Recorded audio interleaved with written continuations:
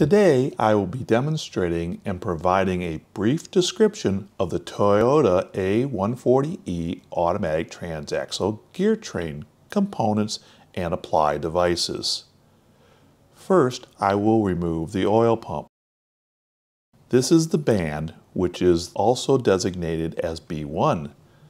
This wraps around the direct clutch housing and clamps down on the direct clutch, which ultimately ends up holding the sun gear from rotating, causing it to be reactionary.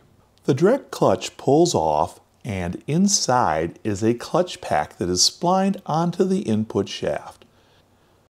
Pulling up on the input shaft reveals the forward clutch assembly. We now discover the front ring gear that is splined and fitted into the forward clutch. When fluid pressure comes into the forward clutch, it locks the front ring gear to the input shaft and they will turn together as one unit. Next, the front planetary carrier gear can be removed. Notice the splines.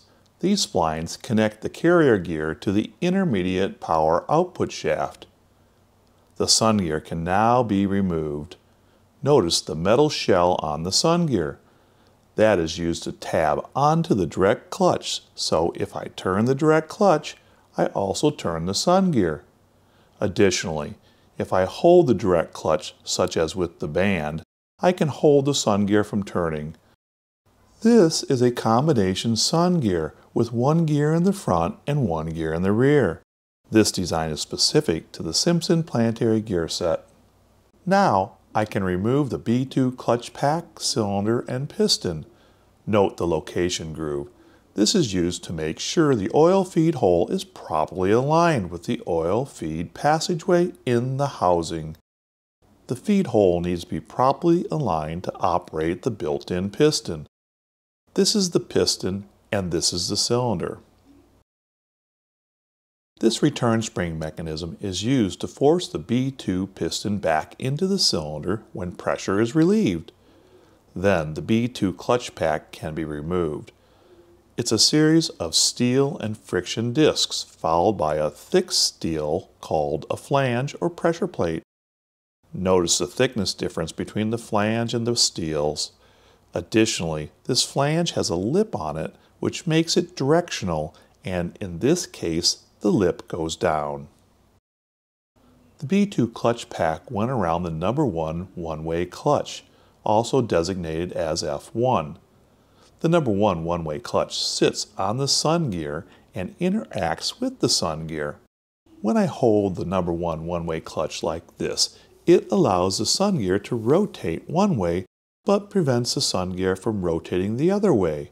The proper way to view the operation of the one-way clutch is to look at the sun gear from the front of the transmission. You can see while I hold the one-way clutch, the sun gear will turn clockwise, but it will not turn counterclockwise. If I let go of the one-way clutch, the sun gear can rotate in both directions. So, the function of the B2 clutch pack is to hold the outer housing of the one-way clutch to the transmission housing, thus preventing the sun gear from rotating counterclockwise. There is a second one-way clutch known as the number 2 one-way clutch, or F2.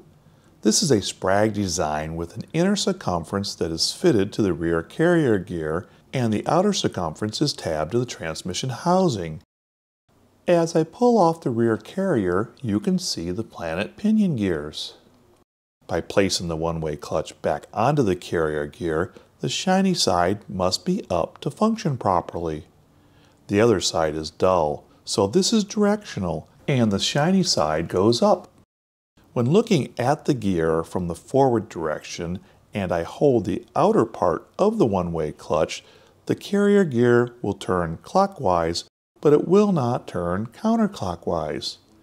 If for some reason the one-way clutch is installed backwards with the dull side up, the rear carrier will now turn counterclockwise and not clockwise.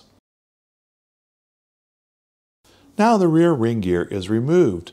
Note, it too has splines that connects it to the intermediate or output shaft. This means the rear ring gear will turn the output transfer gear in addition to the front carrier that I showed you earlier. It too is splined to the intermediate shaft that will turn the output transfer gear. Power can be transmitted through the front carrier or the rear ring gear to turn the output transfer gear. Therefore, the front carrier or the rear ring gear will be a driven gear. The intermediate shaft and transfer gear can be removed from the overdrive housing where we find the overdrive sun gear.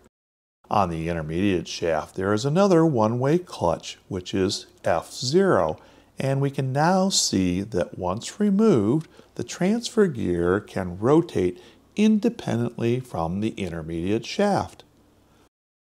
I have an intermediate shaft and transfer gear where I have already removed the bearing and nut. Now you can see the overdrive ring gear that is inside of the transfer gear, as well as the overdrive carrier that is part of the intermediate output shaft assembly. The intermediate output shaft and overdrive carrier are all one solid assembly. The intermediate shaft and overdrive carrier fit inside the overdrive housing on top of the overdrive sun gear. These screws hold the overdrive brake B0 and when applied will prevent the overdrive sun gear from rotating.